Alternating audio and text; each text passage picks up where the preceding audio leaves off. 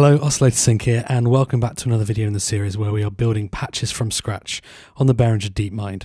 So today we're going to build a patch which has been requested a few times on the channel, and it's one that I've been very excited to get around to, and that is because today we're going to turn the DeepMind into a drum machine. Now, just to set expectations right at the start, we're not going to end up turning our DeepMind into an 808 or a 909.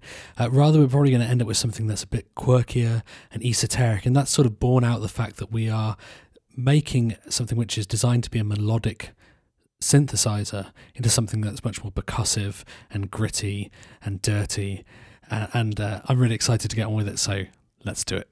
Now, with a synthesizer as comprehensive in its features as the DeepMind, which has so much opportunity to modulate the sound, there are lots of ways that we can achieve percussive types of sounds. So what I am showing you today is one of what are probably thousands of ways that you can approach this kind of problem, but hopefully it will introduce you to a couple of concepts which you'll be able to sort of reuse and twist and reapply in different ways to kind of get to these sort of percussive patches.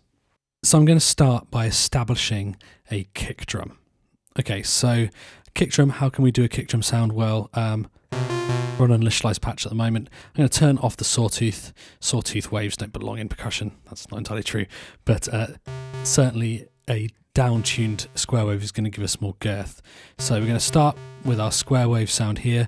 We're going to go into the edit menu for the oscillators, and we're going to drop its range so it's nice and low.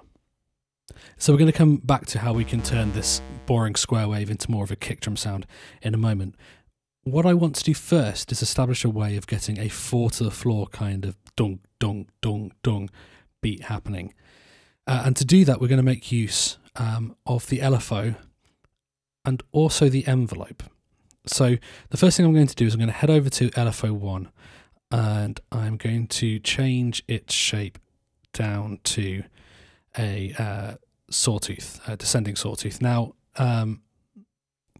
depending on how we apply this LFO, actually the shape that we go for here might not be the most important thing, and I'll explain why that is in a second. The thing that I am going to change, which is important, is that I'm going to turn on the ARP sync. Now, what the ARP sync does is not actually related to the arpeggio actually running. So ARP sync works whether or not we have the arpeggio running at all. You can see here on the light here that this LFO is indeed cycling around, albeit very, very slowly at the moment. So what we've got here now is, rather than a rate, is a clock divide. And this clock divide is going to be relative to the rate, the tempo that is set here on the arpeggiator sequencer setting. It doesn't mean that we need the arpeggiator running to make use of it. And indeed, if we turn this into, say, 1/4 for a 4 to the floor, you see here it's pulsing away, dunk, dunk, dunk, dunk. And if we alter the rate here, that's going to alter our LFO as well. And that's going to become important because we are going to make use of a secondary tempo synced modulation source in a moment. So having this sync like this is indeed important. Okay, so we've got this LFO pulsing away. So how are we going to make that give us a dunk, dunk, dunk 4 to the floor? Now, we could, in theory, sort of patch the VCA into our LFO here, and you get a dung, dung, dung, dung, dung happening. But the thing that's going to happen there is that we are absolutely kind of forced into this straight up sawtooth shape. It's always going to go up to full, and it's going to decay down to nothing and then start again. It doesn't allow us to sort of be flexible about the shape and, dare I say, envelope of our sound. So if we head over into the VCA envelope menu here, up at the top here, we've got this VCA env trig thing here. And at the moment it's set to key. And what that means is that the envelope will trigger start when we hit a key. So if I alter the shape of the envelope, you can hear that it starts when I hit the key and then it releases when I release the key. And that's all well and good, usually. Now, we actually have a bunch of other options here. So we can have it triggered by, for example, the LFO. Now this means that this envelope is going to trigger every time this LFO cycles round. Now notice there that when I press the key, it didn't start straight away because the LFO hadn't gone back to the start. But if you watch the light on the LFO, I'll try and catch it. Now, if I lower my sustain and my decay there, you can hear now that my VCA is cycling. So rather than being forced to have that smooth shape of the LFO, we can alter the shape here instead. We can also have it not go all the way down to 0, so perhaps we won't quite have it go down to 0.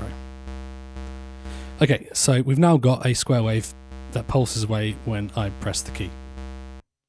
So that's all very well and good, but it doesn't sound much like a kick drum. Now, one of the main ways that we can get a kick drum kind of sound, kind of percussive sound, is to have a very quick pitch bend up at the start of the note and then decay very quickly afterwards. So if we come over here and we turn up the pitch mod here, you can hear that it's doing just that. At the moment, if we go into the edit menu, we can see that the pitch mod source is set to the LFO and it's following that LFO. Now, the problem is that doesn't sound much like a kick drum because that pitch bend is taking the entire cycle to get back down to the bottom. It's kind of cool sound, and maybe if we make it pitch bend a little less, that sounds even worse. So what we need is another modulation source which is going to allow us to be a lot sharper. So we could pass this over to envelope 1, which, as you remember, we've got kind of a different shape there. Yeah, but it's still not quite working. We need something that's more customizable. So we're going to set it to envelope 3. And we're going to head over to the mod envelope, which is envelope 3, and we're going to set that to be sequenced by our LFO1, or rather triggered by LFO1 as well. And what this means now is we have full control over that first initial pulse. We can get it real short and punchy. We're going to have it long and blippy, or even longer than it would have been on the LFO if we want. We have control over it now.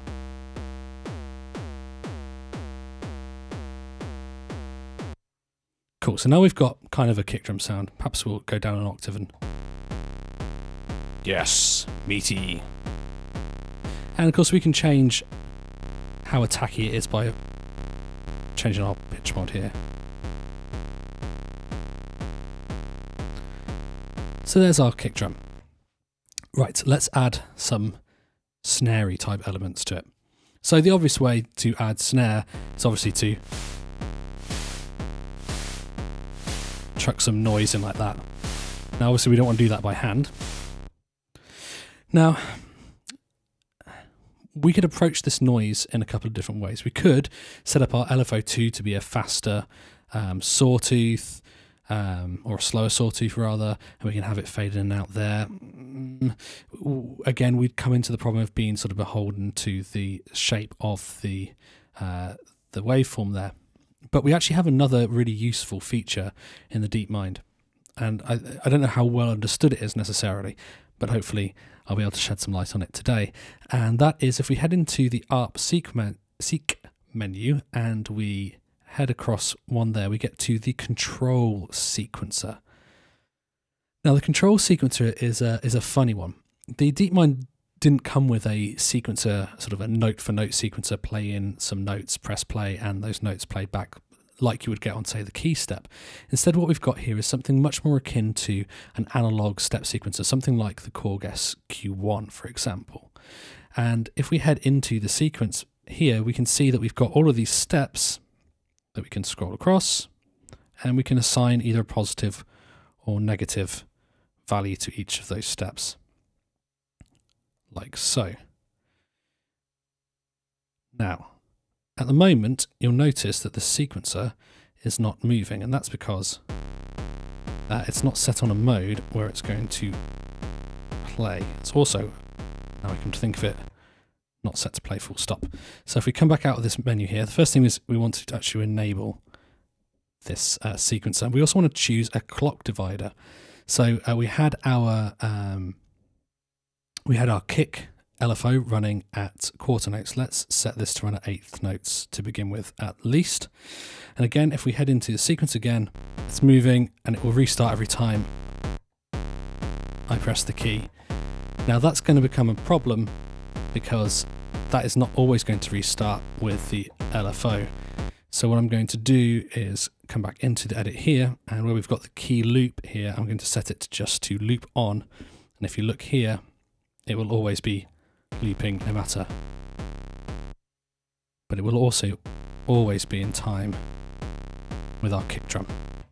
So just to begin with, I'm just going to arbitrarily pick a couple of steps. I'm just going to turn the step sequencer up quite a lot.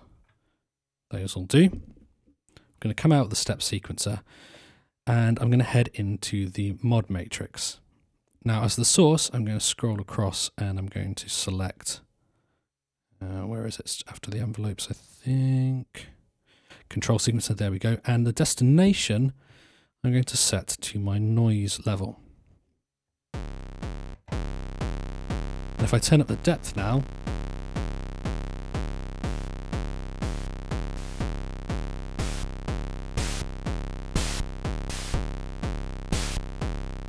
we can hear that we've got kind of a snare thing going on.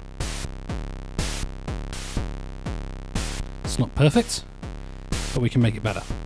So the first thing that we can do to make that sort of boring kind of noise which has no kind of shape to it is to give it some sort of timbral shape. So what we could do is we could lower the frequency of our VCF here, and we could have it open up on the envelope. But at the moment, because our VCF envelope is set to be key trigger and I'm just holding it down, it's just staying where it is. Now, we could set this to be our LFO1 again.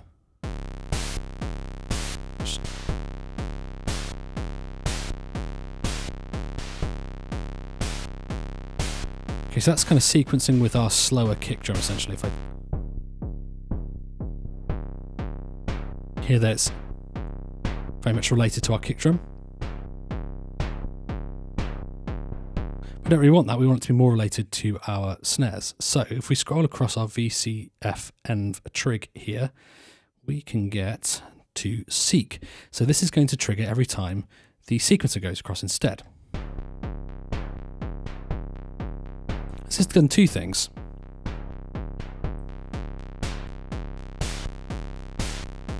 It means that the VCF is happening more related to our snares.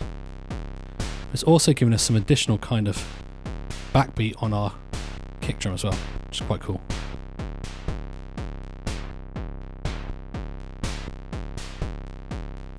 Okay, let's go back into the sequencer here and let's put a couple of what we could consider hi-hats, so kind of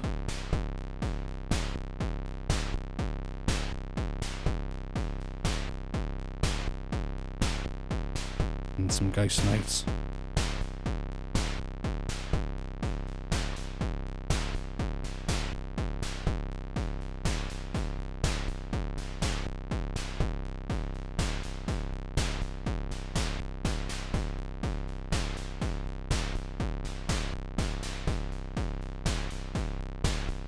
Okay, so we've got some kind of hi-hatty, snarey, kind of shuffly things going on there, but again, just that kind of straight up noise isn't that interesting. What I'd like to add is some sort of tone to our snare drum as well.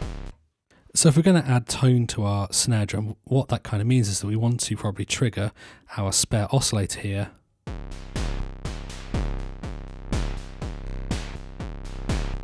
with our snares. But at the moment, obviously this is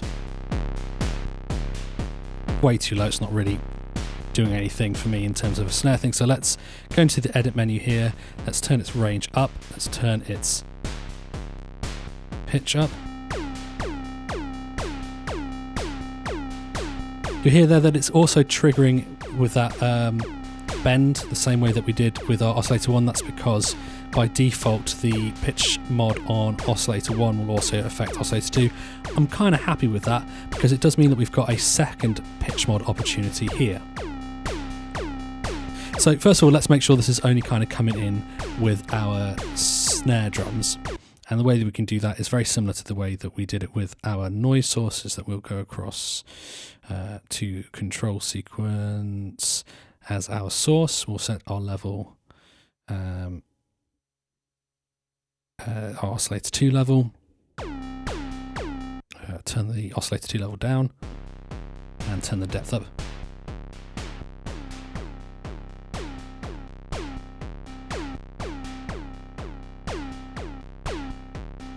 Okay, the tone there is kind of boring at the moment, so let's make it a bit more metallic by setting a tone mod. Bit more of a ping there. Still not quite kind of metallic and interesting enough for me. So let's do something which is always a good way to get sort of metallic, harsher tones into a sound, and that is to modulate it at audio rate.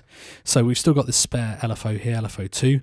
I'm just going to max its rate, and I'm going to come into the edit menu for oscillator 2, and I'm going to set its pitch mod source to be LFO2.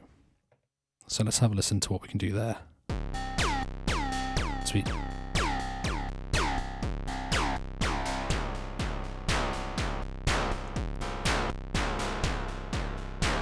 Nice.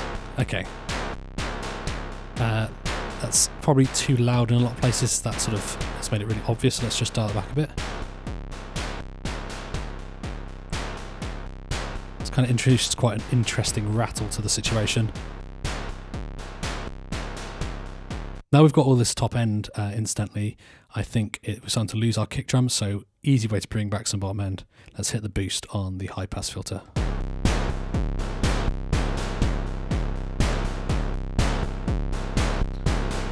Okay, cool.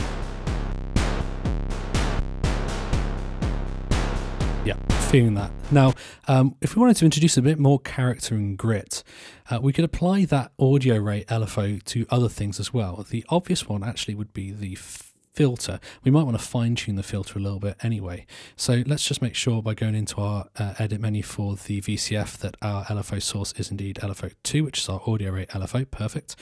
And let's see what introducing a bit of audio rate to our filter does for us.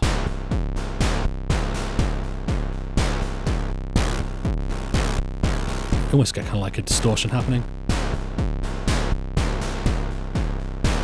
Maybe just a little bit.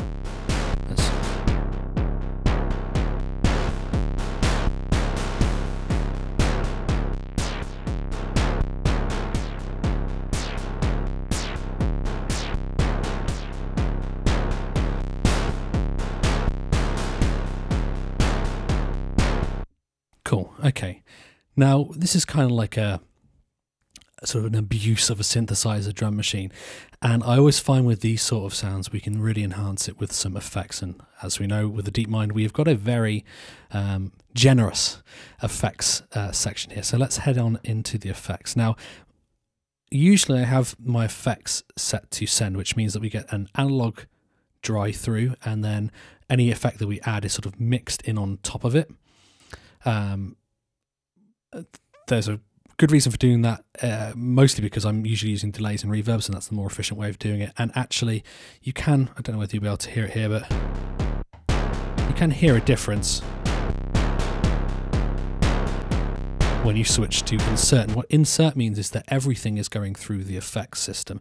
So that means that your analog signal is getting converted to digital to go into the digital effects, and then is getting converted back to analog out the other end. Let's not get into an argument about how good the digital to analog converter inside the synth is. I'm sure it is good enough. I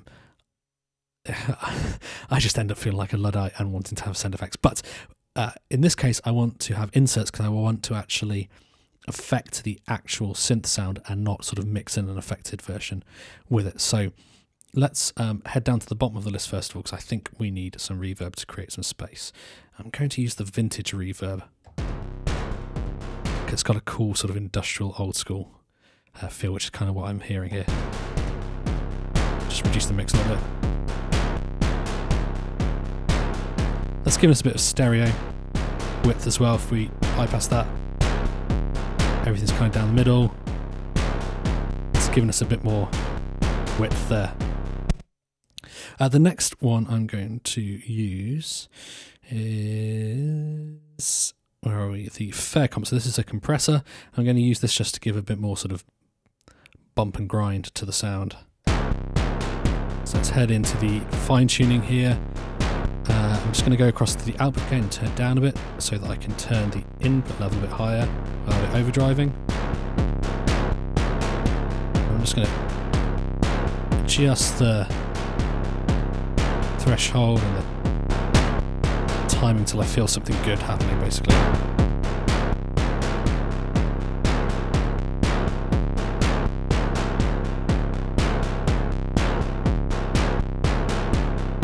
Yeah, that's feeling nice.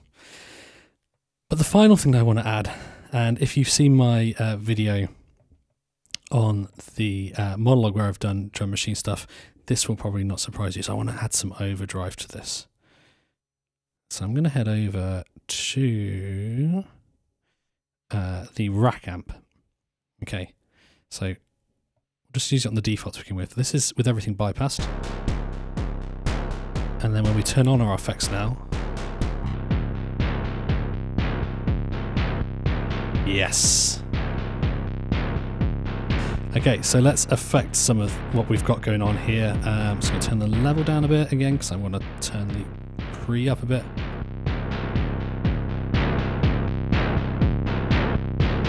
A bit more high end. A bit more low end as well, why not? So the cab here is like a speaker cab emulation. I kind of like it turned on, to be honest. This is with it off. It's got a certain vibe to it, but it's kind of eating away at all the body. So, and then essentially you've got kind of these here, which are sort of low, mids, high, and overall drive sound a bit grittier.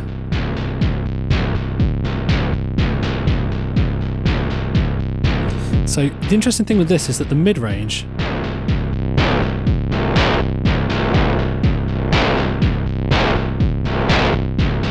really emphasises those snare hits, but it kind of messes with the bottom end.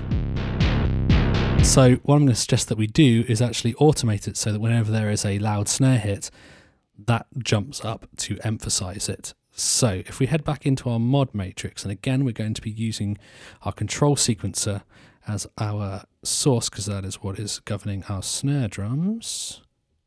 There we go. And we're going to whiz across to the end here. We're looking for, when we get into the effects here, so we're looking for FX2 and we want punch. There we go. And as we turn this up,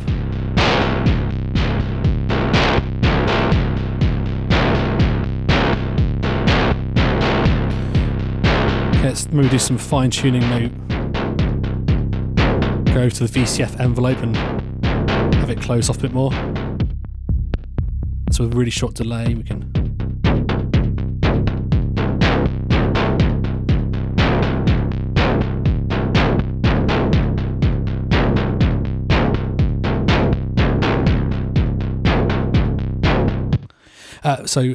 we're kind of getting there with the vibe that I'm looking for. One thing that is really, really interesting to do, however, is if we head into the sequencer again, you can see here at the bottom that we've got a length value. At the moment, this is 16. So this is a kind of a 16 beat bar. And that makes sense because we've got our 4 to the floor kick drum happening. But things get really interesting if we make this kind of not line up properly. So if we go to 15 so that we're not repeating every 4 kick drums, if you like, we get some really interesting stuff happening.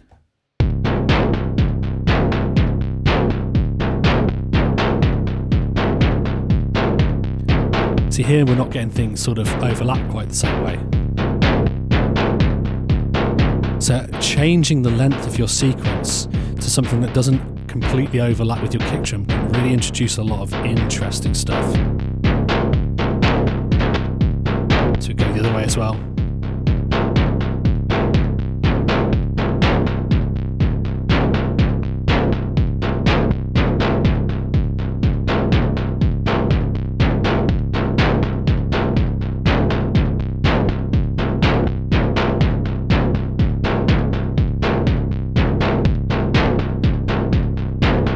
And the thing that's really exciting about getting a patch set up this way is now we've got a bunch of controls that are going to allow us to create sort of performance changes.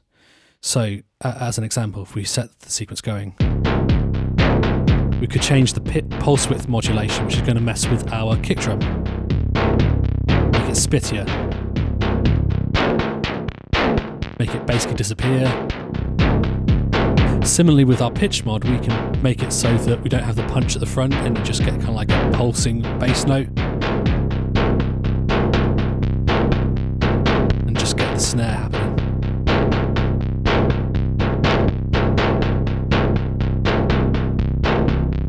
We could... And then bring it back in. Similarly, if we move over to oscillator 2, which is kind of our tone part of our snare drum, we can do things like mess with the tone mod.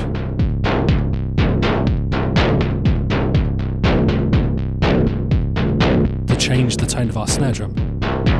We've also got our pitch mod here, remember, which has been audio rate modulated, and we can turn that back into kind of like a pingy thing.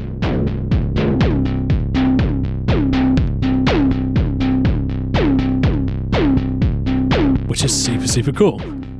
As a variation, obviously the tone mod's going to have more of an effect there now.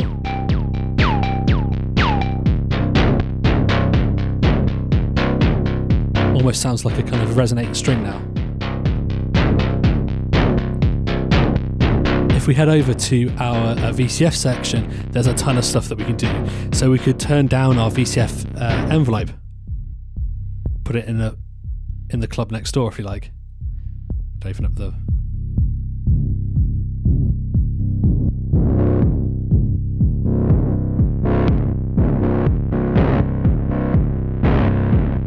really cool variation. Get the resonance happening. At the moment, our audio rate LFO on our VCF is turned down. Make it even grittier.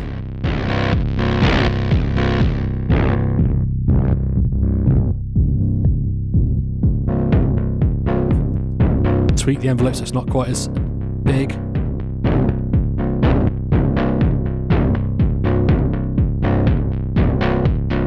And then of course we've got our envelopes as well, and all of these envelopes are going to affect something interesting. So the VCA is the overall kind of shape of the 4 to the floor thing, so we can have it stutter and just on the kicks, because remember it's our 4 to the floor that's being affected here.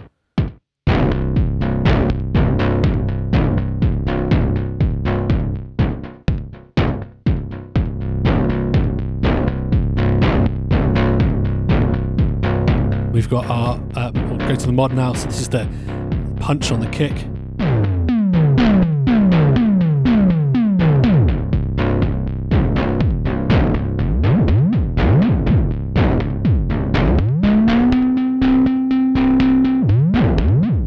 Haha! Yeah, boy!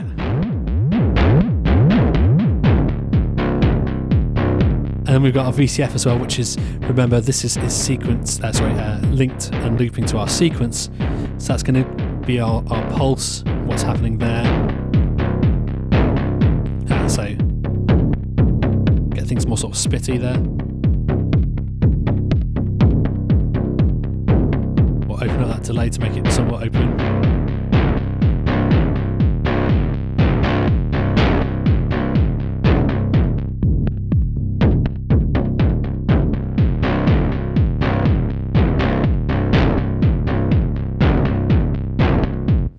And I could get lost in patches like that for days. Love it.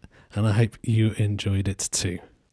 So there we go, guys. That is a drum machine of sorts, gritty and industrial and interesting. And we've got so much sort of performance options on the front panel, and we've got all of the interesting stuff that we can do tweaking that control sequence as well. Like I say, there are probably millions of ways that you can approach getting these sort of looping drum machine patches on the DeepMind 6. It's such a deep synth with so many options. But I hope that this is kind of maybe sparked an interest in some of these techniques that are a little bit more out there, and the way that you can apply them, especially using the control sequence. So, you know, our mod matrix is not that complicated on this one. It could be a lot more complicated. We could be routing other envelopes, maybe having the filter envelope modulate the level of oscillator 2 as well as the control sequencer, for example, so that it sort of shuts down a bit more and rather than pinging across the whole thing. There are lots of ways that we can fine-tune this patch and mess with it. But hopefully this has kind of introduced you to some ideas that you can go away and apply to kind of do similar sort of tricks yourself. Anyway, guys, I very much hope that you enjoyed this. If you did, please do make sure you give the video the old thumbs up and make sure you're subscribed to the channel. And if you want to make sure that you definitely don't miss out on any upcoming videos, make sure you've hit the bell as well so that you get the notifications when the new videos come out. Also, let me know in the comments below what else you want to see in this series, what types of patches you want to see me put together, and other things that you want to see on the channel in general. Do you want to see some more monologue videos? For example, I haven't touched the monologue on the channel for quite a while, but it was featured in my live performance recently. I kind of fell in love with it again. I always fall back in love with the monologue every time I touch it. It's just such a cool synth. So do you want to see some of that? Do you want to see some of the other synths that I've got that I haven't featured quite as much? So, for example, the Soulsby at Megatron, kind of an 8-bit, really interesting synth. I've got the Dope for DeepMind, which I've barely featured on the channel at all. We can do some stuff with that as well. Let me know in the comments below what you would like to see. Other than that, guys, thanks so much for joining me. As always, take care. Bye-bye. I'll see you again soon.